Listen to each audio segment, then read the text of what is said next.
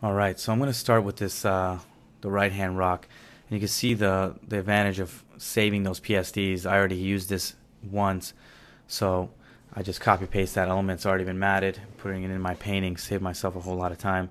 So I'm going to place it over there on top of the beach element that I had that already had some rocks, and I'm going to paint out, the shoreline, try to integrate this in to the painting.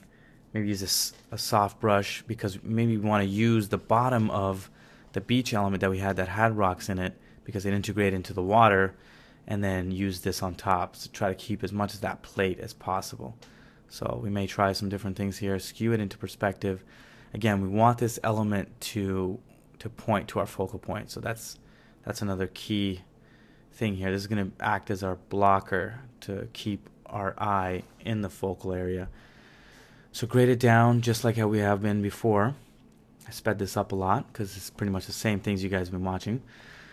Cooling it down, taking out the warmth, color correcting it down to dark, and then we have the beach rock underneath it to key off of the value and the color of it. So that helped a lot. Again, trying to figure out how this element comes out of the water. So we're gonna have to play with that silhouette a little bit so it feels natural. Looking at what's underneath, can we salvage anything from this? Maybe use it as a base and then put this on top. So trying different things to get this element to work as clean as possible. Like, I can slap that in there and be done with it, but I want to make sure I've used the best option for the integration of this thing. And that's looking at every option possible. So I'm going to use a nice hard brush because this is a rock. We don't want to use a soft brush. These are hard edges, so we're going to use a hard brush for it. You pick the brush that's appropriate for the element that you're cleaning up. And I want to create a little bit more shape to this thing, not so it's not so flat element. I want to make ins and outs of this rock coming in and out of the water. A little bit more shape. It adds to the realism instead of having just a flat element right there sitting on top of the water with this hard edges. Just makes it look fake. So playing with this element again, seeing where we can place it for that bottom edge to feel right and still feel like it's pointing at that. You see I used the perspective to kind of help me point that element to a focal point. Again, I'm screening a light layer on top, make it a high contrast, bumping up the white and cooling it down, taking out the reds.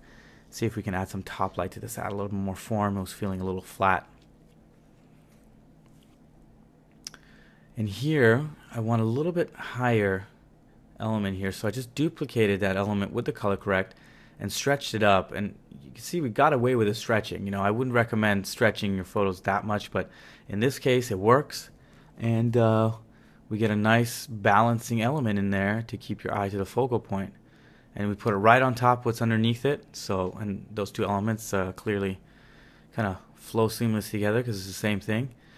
And we did the top light again for this new element because it was stretched and made it a little bit cooler, so we have some wet spots on that thing catching a little bit more of that skylight. This rock, just color correcting it. Maybe it felt a little too dark. We want to bring back some of that information back in here, back into our rock. Doing some more color corrects to that hill, just trying to get it right. Gave me a hard time, that thing. A little bit more adjustments here to this hill. Now I'm going to start putting in some mid-ground palm trees, and these are very stylized shapes, so I'm painting it in myself, and I'm just picking a flat color from that element.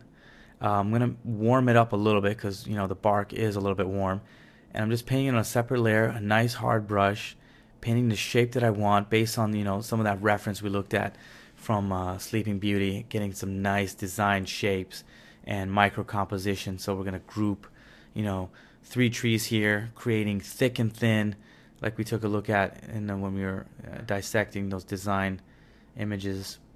And this is just for the bark. playing around with shape and making sure, you know, those lines point to our focal area, and positioning it. And here this is what we're gonna use for our palm trees. This is an element that looked like a hurricane that I showed you earlier. We're just gonna create a high contrast mat again, and we're just gonna use the the branch of this thing. Copy paste that over. So we have this element in our thing, in our PSD here, and I'm gonna use this frequently. So I'm just gonna copy and paste that from that element within it, and rotate it so it looks like the branches are, you know, worn down and sagging, and using this element to our advantage. Copy paste another element in here. We want to create interesting grouping and silhouettes on this thing. So this drooping, the drooping branches are going to help. Here I'm going to clean this element up because it was low res. It's going to need a lot of cleanup to this. Again, not staying precise because this element's going to have fog and it's going to be knocked down, and it's pretty far away in our painting, so I'm not too worried about making it, you know, super perfect. Just as long as those dirty white edges are gone, I'm happy. Making it fit to our branches here, our bark. And color correcting the values of this thing, making sure the black levels are the same. So the tricky part of this is that the Atmo we have on our shoreline is going to hit the branches, but it doesn't go high enough to hit those palms. So we may have to color correct those palms accordingly to look like, you know, they've been hit by atmosphere. So color correcting it, you know, trying to get that color. So I sampled the color again, like we did with that small hill in the background, and bringing down the value to make those the fill light the correct color. Playing around with this thing as well, trying to get the right look. Creating a top layer, maybe, you know, bringing back some of those branches that are getting hit by the top light, and maybe some color back in here. It's feeling a little too monochromatic. Seeing how that works. Readjusting, going back and forth, trying to get this to work with color correction. We are adding a little bit more atmosphere to this. That's why, you know, the values are so different from the bark. The bark is so much more, so much darker than the top, and you'll see when I turn on the atmosphere. So I decided to paint the light in. It is far back, so we can use our brushes just to paint some color back in there, so it's not so monochromatic. It felt really dead, and yeah, just monochromatic. So we wanted to add some color to this thing to help it kind of look interesting, with some visual interest. Again, pushing and pulling this thing to make it look right. I'm gonna turn on the Atmo, and you see how, you know, that Atmo knocks the bark into the appropriate right values. It may not be the best way to do it, but it just happened to work this way.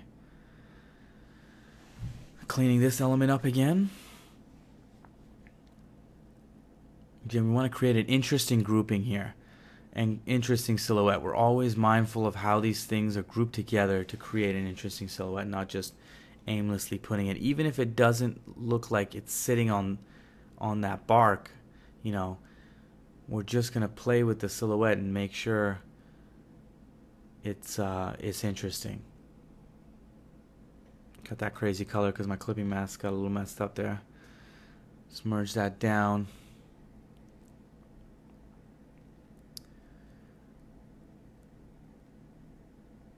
So maybe it was a little too warm for back there. Color correct a little bit closer to the value that was in the hill and the color.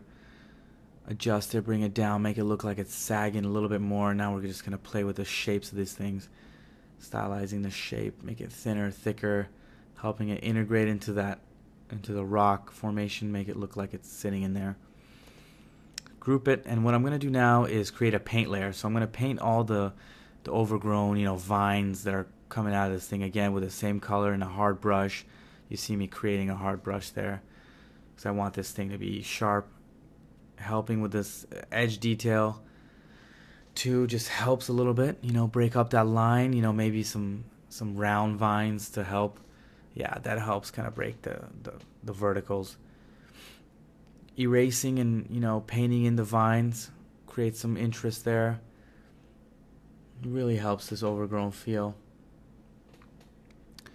Another thing I'm going to do here, and for stylization, is create these almost contour lines, and they help with visualization. Stylization. And we saw that in some of the reference images we looked at from Paula Sane and Sleeping Beauty. It's just like these contour lines to help with the stylization. And, it just adds a little something. We don't notice it, but it's there.